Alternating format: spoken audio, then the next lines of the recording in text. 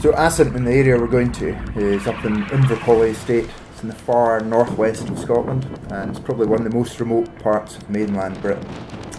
And up there, it's a very special place. It's probably one of the oldest landscapes in Britain also. So there's the Lochs gneiss that all the mountains sit on, which is a big open plateau that is full of many different lochs, as we'll see when we're up there. And above that we have the Tordonian sandstone. So that landscape, the Lochs gneiss, stretches back to 3.6 billion years ago. So it's pretty old. It's a very special place to go to. It's an amazing place. It's one of my favourite trips that I run, just because it is quite remote. There's not many people there. There's the odd fisherman you might meet, and that's about it really.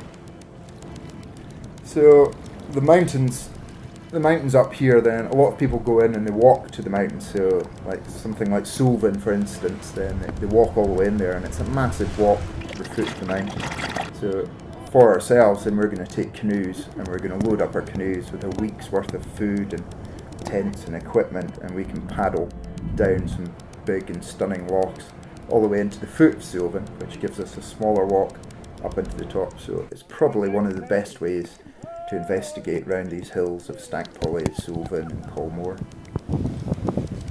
Because it's quite a low-lying landscape, then all the weather from the sea tends to hit you there, and people have been known to be trapped on islands because you can't canoe off them. So the camping when you're canoeing is completely different from hiking or the likes. You know, when you're hiking, you're carrying everything on your back. You get dehydrated foods, things like that make your stomach churn around and give you bad feelings. So when we're canoeing, then we're eating pretty damn well. So we pack in loads of food, and we can have good food. We can get in, we can carry potatoes, for instance, which you would never do if you were hiking, and loads of fruit, vegetables, and we can also carry some drinks with us as well, because we're not going to carry any of it.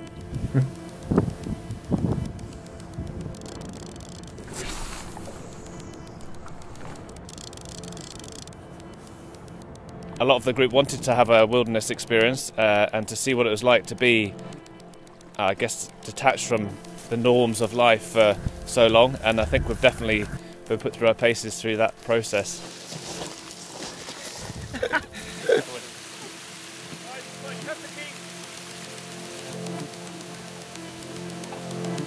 I was attracted by just the combination of away for several days in the wilderness and the canoeing and the mountains, just getting away from everything.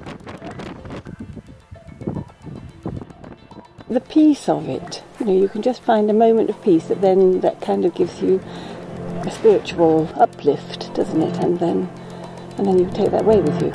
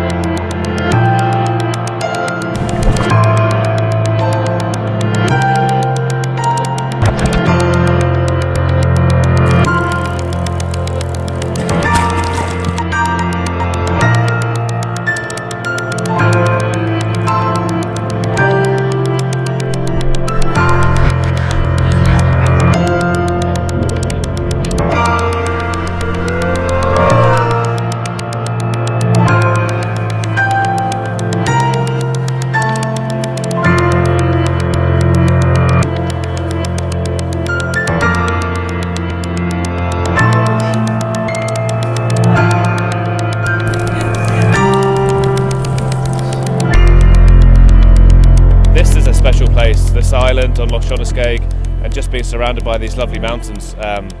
You can't get here by road. There's not many people. We saw one other boat yesterday with a couple on it. You really get a feel that you are in a remote place, in a wilderness place, and in a really special place.